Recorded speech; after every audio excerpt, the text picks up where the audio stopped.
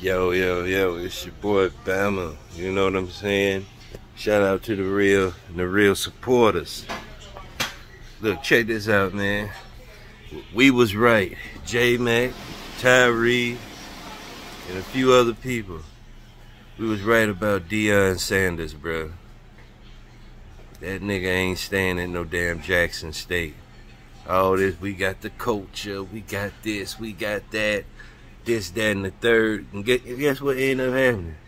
He going to Colorado, a school that had, in the last 10 years, probably had 9 losing seasons. Crazy, man. Yeah, he gonna bring people. His niggas really gonna come to Boulder, Colorado like they was in Jackson. You know what I'm saying? No. That's why he gonna have to bring the West Coast folks over there. From LA and Cali. That's what it's gonna be. But we told y'all. So the Jacob Jennings capping ass talking about, oh, Deion, the black people, he's gonna build it up.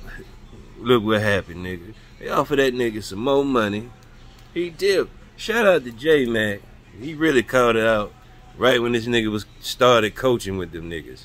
He said, as soon as he gonna jump at the first opportunity a Power 5 school give him. It don't matter if they losing program or not. He gone. Ain't even there no Jackson, ain't no culture. So all you niggas that had the wherewithal to say that it was for the people, shh. I know you got egg on your face now, looking like a damn fool. But yeah, man, I'm at work right now, but I am streaming tonight. It's championship weekend. TCU Kansas State kickoff in like 30 minutes.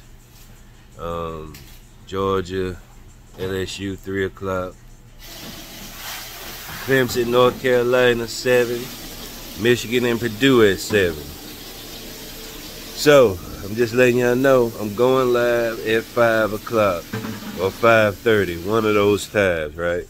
Y'all come through, man. Get your smoke on, get your Draco. We're gonna have a good time. Watch these games. I don't care if you don't watch college football. If you love the game, you go tune in. You feel me? Give your analysis, debate, all that, man. We're gonna get it in, man. It's almost over with. We gotta do something for the end, cause hell, I feel like this season was a waste on the panel. But we can always make up for it. Starting the day, man. Today's a new day. You hear me? And it's Crump. Matt Moses talking all this shit, saying Georgia gonna do this, Georgia gonna do that. They gonna be the next dynasty. But Playboy, holler at me when y'all win 5 and 8 years, then you can say you're a dynasty.